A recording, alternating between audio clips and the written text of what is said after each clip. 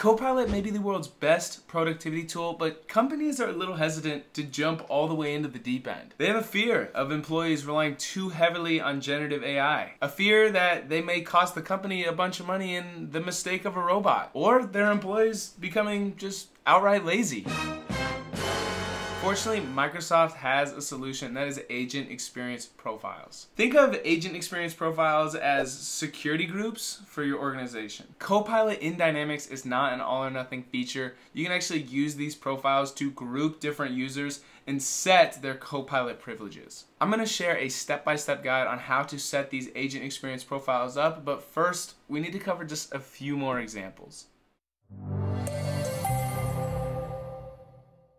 Copilot in Microsoft Dynamics is a game changer, and a lot of organizations want to capitalize on its time-saving and money-saving capabilities. The problem is, some organizations may not want all of its users to have all of the Copilot capabilities. And with how Copilot's set up, you can't just turn it on for some users, you have to turn it on for the entire organization. Once you turn it on for the whole org, then you can actually remove that feature from specific user groups, or again, agent experience profiles. You can use as many profiles as you would like. Might be recommended that you set up a profile for the individual security groups, or maybe business departments, or maybe business units. As an example, in our demo, you'll see that I'm setting up an agent experience profile for our customer service representatives. Say you only wanted some users to have access to the Copilot help pane, you would limit that access through an agent experience profile. Or maybe you don't want your legal team to use the Copilot drafting emails capability because you feel like your legal team has a lot more legal expertise than Copilot does. Agent Experience Profiles has you covered. There are some other examples and capabilities, but enough talking about it, let's get into Dynamics. The first thing you need to do is navigate to your organization's Customer Service Admin Center. On screen, I'm going to do this through the Power Apps Maker portal, but it doesn't really matter how you get there. You want to make sure if you're following me along, you go through and hit Play App, not Edit. Once there, you're going to see this screen here, and you're looking for the Agent Experience section in the sitemap on the left-hand side. Go ahead and click on the Productivity section. Now, you won't find the Agent Experience profiles directly here. They're kind of hidden. You now need to navigate into the Copilot Help pane section. So go ahead and click Manage on the Copilot Help pane, and if you have never done this for your organization, you're going to be shown this opt-in screen here. This is a one-time thing, and it is organization-wide. If you do not see this screen, that is okay. That just means someone at your organization has already opted in. Here are a bunch of different settings under the Copilot Help pane that you can set up, and for the sake of an example, I'm going to go ahead and enable these two functionalities here. If you're interested in what these checkboxes are, or a step-by-step guide on how to implement and customize the Copilot Help pane for your organization,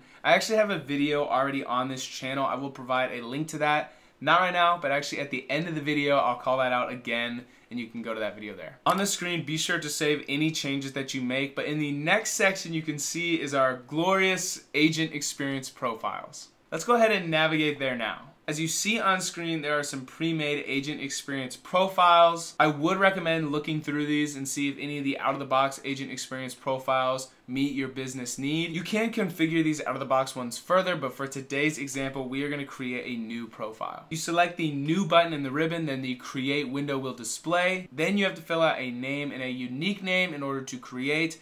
Best practice, I would always recommend filling out a description as well. I know I am being a rule breaker right now by not doing that, but please don't tell anyone. Now, once you have your profile created, you have 6 sections here, and we're going to cover each one in some detail.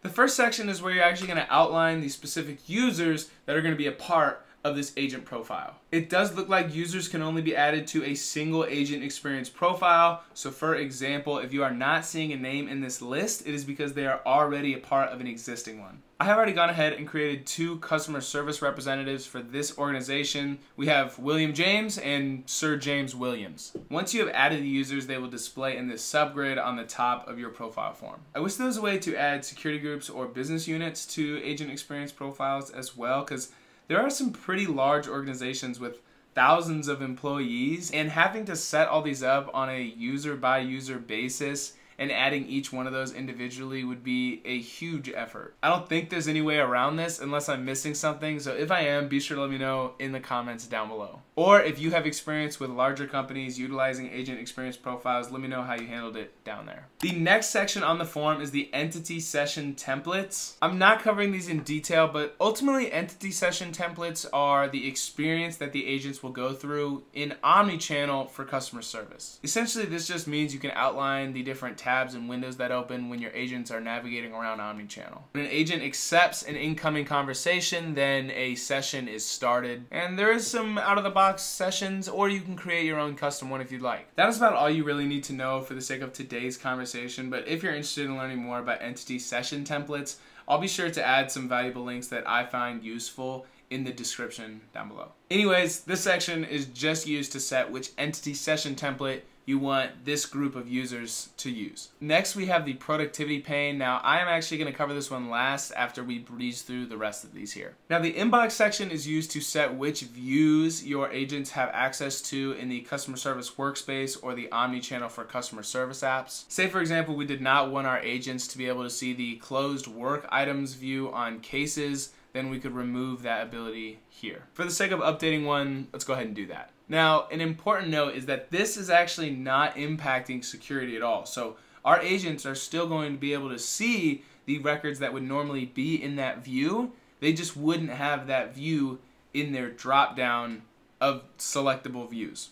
I hope this is making sense. They would still be able to search and find this record, for example. The next section, the channel providers, is going to outline if you want this profile to see your channels and the specific third-party channels you want this profile to have access to. Channels just refer to the different communication methods like text, call, email, Teams chat, social media, etc. Supporting different channels in your business is important, so then that way you can reach customers in their preferred channel, and ultimately providing more personalized service. Here is where you can opt profiles into utilizing these channels that are already set up in omnichannel and unified routing. The last section is the Copilot AI features. Currently for customer service, there are two main capabilities, and that is the Copilot help pane and Copilot summaries. As mentioned in the beginning, you must opt in the entire organization, and then this section here is where you would remove those privileges from specific users. The Copilot help pane is that window that pops up on the right-hand side where you can ask Copilot different questions. Questions like how to solve a particular customer issue, and the Copilot is then going to dig in the knowledge sources and bring the best answer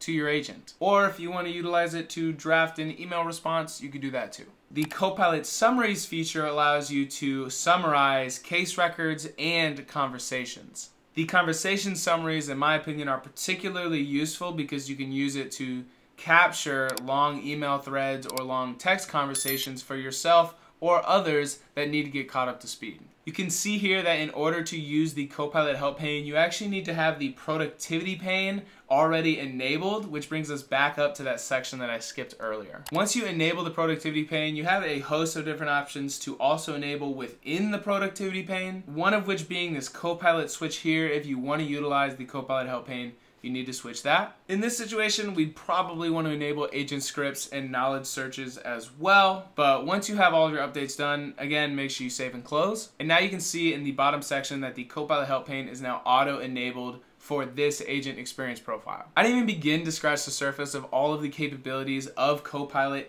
in D365 customer service and D365 as a whole. In order to learn more, you're gonna have to check out this video here as it covers everything you need to know about Copilot in customer service. And as promised, this is the video on how you can set up the Copilot help pane, and it's a step-by-step guide on how to do that. Thank you guys for sticking to the end of the video. My name is Griffin Lickfelt, the host of Citizen Developer, and I'm excited to connect with you guys in the next one.